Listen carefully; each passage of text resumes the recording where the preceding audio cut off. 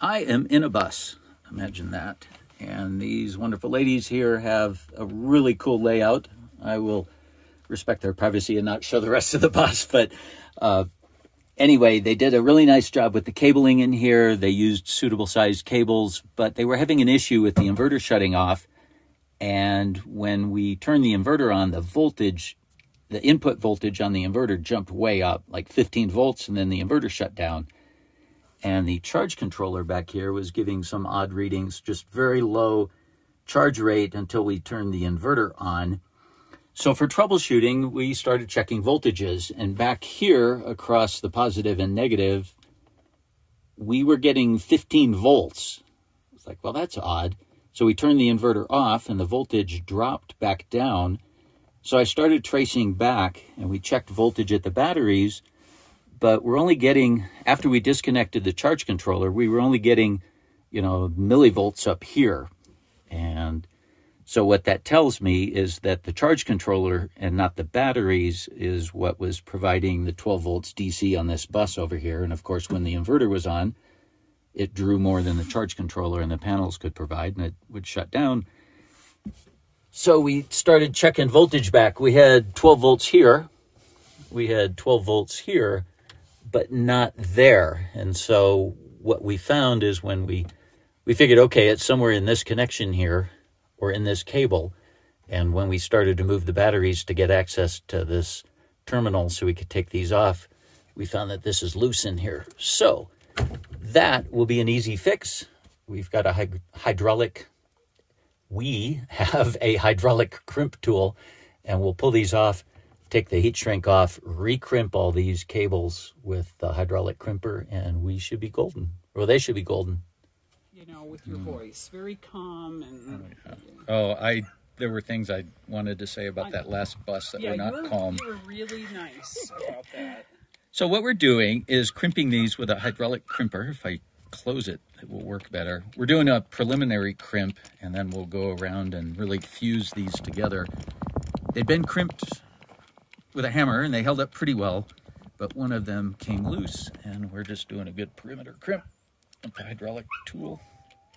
So we'll do that, and now we'll go around. I'll put in a smaller die here. You could just keep filming. All right.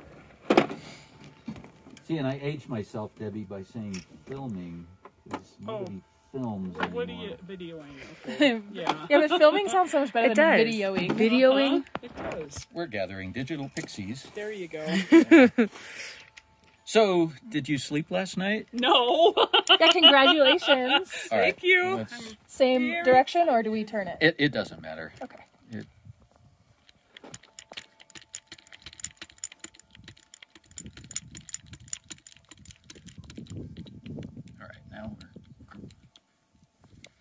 And see, there's a little bit of a gap in there. The dies are not bottomed out, but it's taking a considerable amount of force, which is good. So that means we're fusing everything together.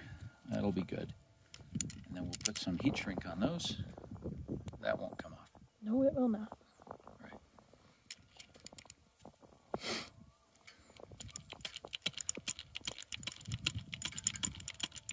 And then we'll let you get back to looking at bus layouts.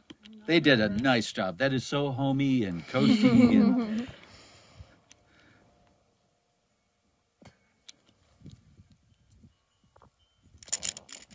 all right, nice. And we'll just do that with the rest, and then put some heat shrink tubing over them on the ends, just to protect them.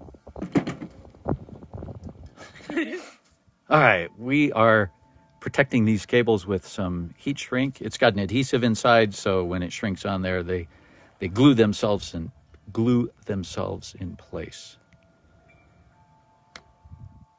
Now, you originally did this over the stove, which worked just fine. It works great. I've done a lot of heat shrink with lighters, propane torches.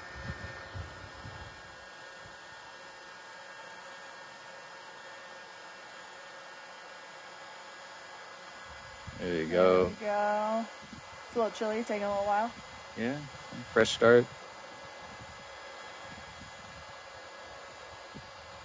So those are really well crimped on there. They are like mechanically fused with the copper.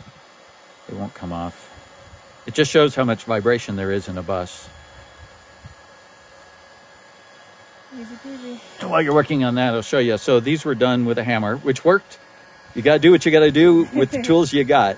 And that worked for about 3 months, but during the shifting of the batteries, one of those came loose.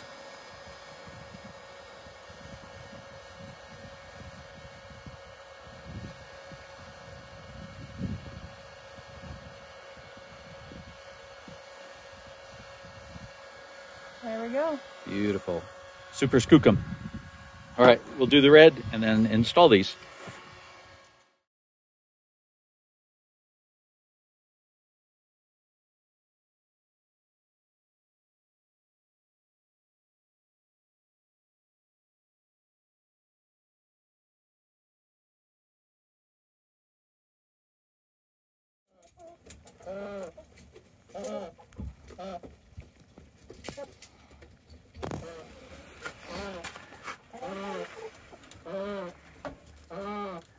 Okay. Move up. Move up. Move up.